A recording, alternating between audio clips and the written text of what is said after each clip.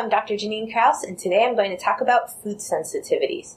So food sensitivities have gotten a little bit of a bad rap. It sounded like, oh, they're trendy to say I'm gluten-free, I'm dairy-free, I'm soy-free.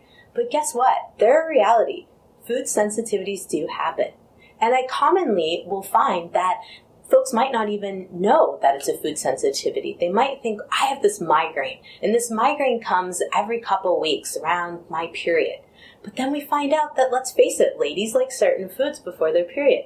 Sometimes it's chocolate. Sometimes it's that craving for those potato chips, something salty. Well, certain foods have certain reactions depending on the individual. And it all depends on what your digestive system lining is looking like. If it's irritated, which is pretty much most of the U.S., and the irritated digestive system lining is called the leaky gut.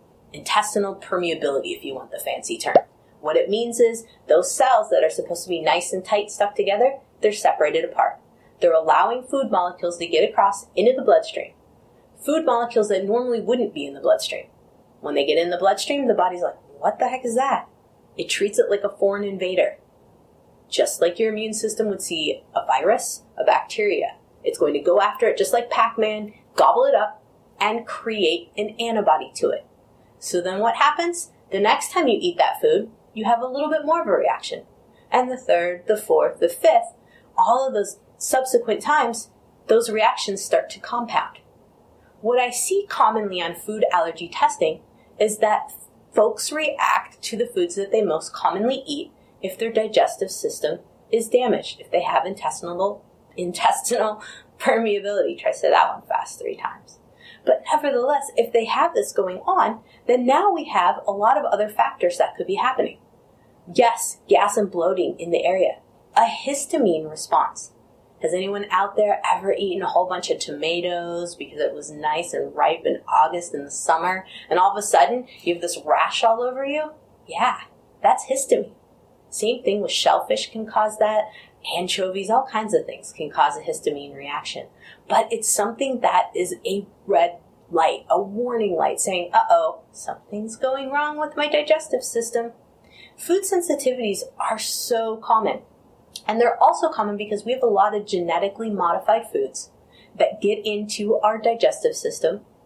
Some unknowingly, some knowingly. We eat it, say just regular old potatoes, non-organic, GMO potatoes, they get in. Same thing like corn, they get in, go down, we break them down. They get to that digestive system lining, and sometimes they keep irritating that lining. Why? Because maybe the food's not moving because we don't have enough digestive enzymes. So the food sits, and then those cells get irritated, they separate apart, and that little molecule gets across, goes into the bloodstream.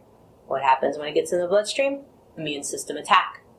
Because our vessels narrow in our joints, a lot of times we'll tend to have issues with joint aches and pains when we have food sensitivities. It's because your body is exerting its immune system attack on these food molecules that have managed to reach your joints, elbows, areas in the fingers. And so what a big reaction that one might have is that you might eat gluten, and you might even have corn all in the same day, and then the next day you feel hungover. And you're going, I didn't drink any alcohol, I didn't have too much sugar, what's going on?